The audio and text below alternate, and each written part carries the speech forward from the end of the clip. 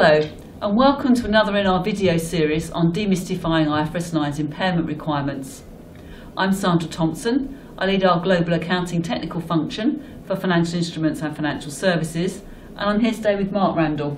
Hi, yes, I'm Mark Randall. I look after the banking practice within our UK technical function, as well as working with many of our global clients. Today we're going to talk about what banks should be thinking of disclosing in their 2017 financial statements, so before IFRS 9 applies, and also peeking forward to what would we think banks should disclose through 2018, both in interim financial statements and in other communications such as transition documents. So I'm going to kick off talking about 2017 financial statements. Now, the first consideration is, what does IFRS actually require? IAS 8 requires information about known or reasonably estimable possible impacts of new standards, and IFRS 9 is clearly there. But I think banks need to go beyond what the standard says and also think about what a regulator is expecting to see, and indeed what the information is the market demanding. Now, a number of regulators have indicated they are expecting to see quite extensive disclosures by banks in 2017.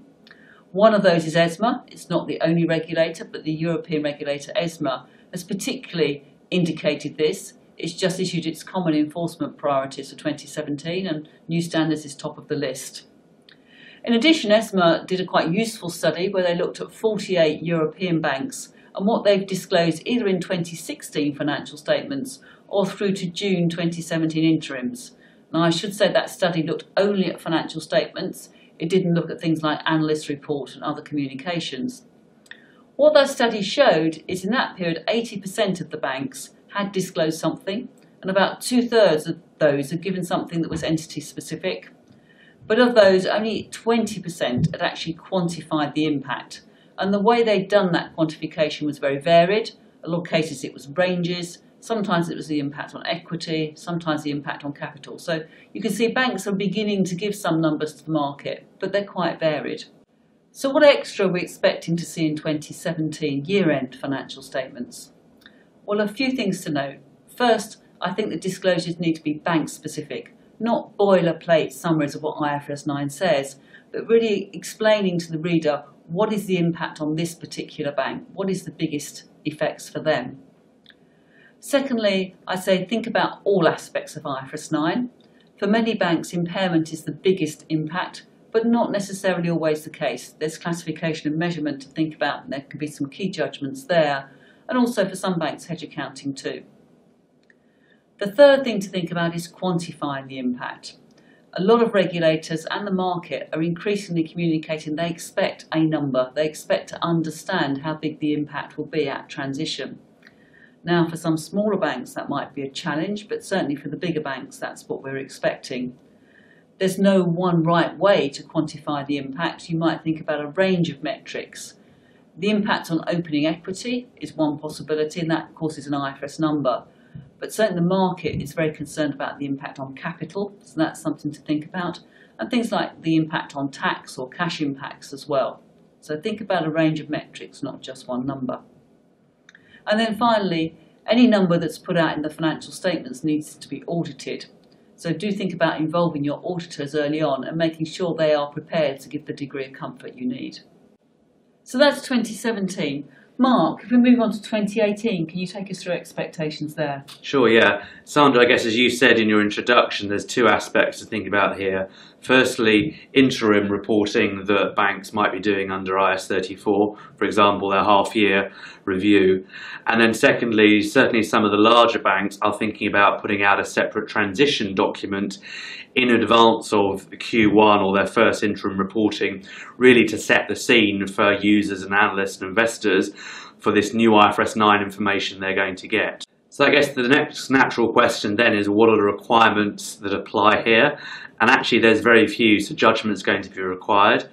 All IAS 34, the standard around interim financial reporting, really says is that when there's been a change in policy, then there should be a description of the nature and effect of that change. And then if you're doing transition document, that's a voluntary document, so There are no particular requirements that apply there, but generally speaking, the objective behind issuing that transition document is to give early sight on the IFRS 7 disclosures that otherwise users would only see in the 2018 year-end annual financial statements. So typically speaking, aligning those disclosures in some way to the requirements of IFRS 7 is going to be a sensible step to take. And then lastly, I think something also to be aware of is whether, again, local regulators or listing rules or exchanges, whether they have any rules that are applicable to that particular reporting. If so, they clearly also need to be taken account of. So having said that there's judgment required, what are the sorts of things we might expect to see? Well, when we've been discussing internally with clients, I think there's 4 key areas that I'd highlight. The first is accounting policies. Most banks simply will never have published their IFRS 9 accounting policies before, so people are going to need those to understand what's going on. And in particular, where there are policy decisions, what were those decisions? The second will be the reconciliation of closing to opening net equity. What were the measurement differences that arose upon transition? Thirdly is the reconciliation between the stock of loan loss provisions under IAS 39, bridging that to IFRS 9. What were the moving parts within that? And then fourthly, and very importantly, what were the critical judgments within the overarching implementation of IFRS 9? I think naturally people will think there about multiple scenarios, significant increase in credit risk in the context of impairment. But I think what's important also is not to overlook any critical accounting judgments that were necessary when implementing the classification and measurement requirements, as they too can potentially have a really significant effect. In addition, if there are any other particular disclosures which are really going to be pertinent and relevant to your organisation, I think it makes sense to add in those as well. And as part of that, I think most banks are communicating with investors, having a dialogue with them. So if there are particular areas of emphasis or interest from analysts and investor community, I think it really makes sense to take account of those and reflect on how you might incorporate those into either your interim reporting or the transition document. The last thing I'd really focus on is timing. In IFRS 9, timing is generally under pressure, and I suspect this will be no different. So for that reason, really trying to plan ahead. What are the various communications that will go out to the market through the course of 2018, both in terms of interim information, interim financial reporting, transition documents, and any other communications, and really making sure they fit together, that the timelines are in place so that information can be pulled together. But importantly, internal due diligence can be done so that those numbers are trusted, and also external auditors can be involved at the right stage to avoid last-minute surprises. Thanks very much, Mark. So just to recap, this is a key area for banks to be thinking about, both thinking in terms of what the standards themselves require, but also regulatory expectations and indeed what the market is asking for. The bank needs to have a process for thinking about what it disclosed in 2017 and then through 2018, and how those communications build and really help investors understand the impact of IFRS 9 and bridge that gap between IAS 39 and IFRS 9.